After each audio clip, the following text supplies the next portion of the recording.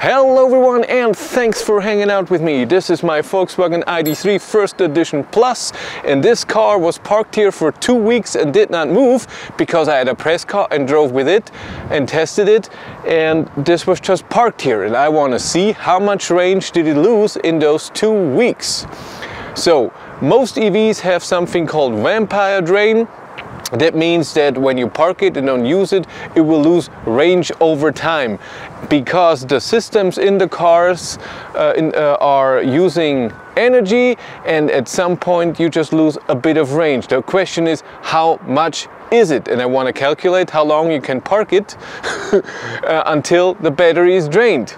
Important, this car was online the whole time. You can set it to offline and it doesn't communicate with the server and you cannot see the range, but I wanted to see the range. I wanted to see how the range is going down, and I checked the range many times. I would say almost every day, and some days even more often. I unlocked the car once, went into the car and back out and closed it again. It was just a few minutes, and with the app a few times because I was not sure, is it really showing the real range? So I maybe it's not working, so I changed the charge limit, for example, even though it wasn't charging, to see if I have real connection to the car, and I had. So let's look. Here is a picture of the app when I parked the car on the first day. It was February 11th on a Friday, and it had 213 kilometers of range with 73% state of charge. And simsalabim, here it is today. It's 211 kilometers, still 73% state of charge. So it lost 2 kilometers in 2 weeks. That's just amazing. And I saw it, like I said, I looked every day, and after 2 or 3 days it lost 1 kilometer, and then only 2 days ago, so after 12 days, it lost the second kilometer. So it's nothing. So I can calculate in 2 weeks it lost 2 kilometers at 73%. If you park the car with 100%, which you shouldn't do, you should park it at 80%, and you shouldn't drain it more than to 20% if it's just parked. Then I can calculate how much range that would be from 100 to 0% and from 80 to 20%, which is more likely, and it's a lot. I'm calculating at home. I did it before at some point, and I know it's really a lot, many days, many months. I think that's awesome. So you can just say this car doesn't have any vampire drain. It's just nothing.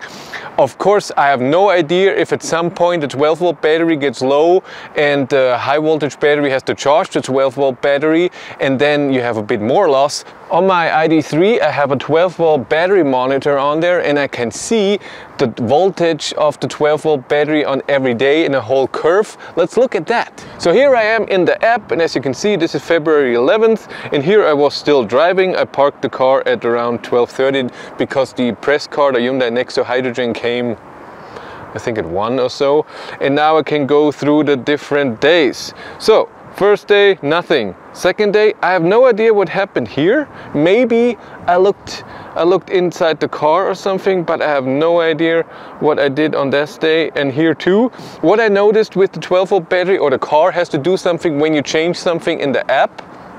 So like I said, the charge limit or something, but I didn't do that every day, so I have no idea why it did it sometimes and not. And then I go through the days.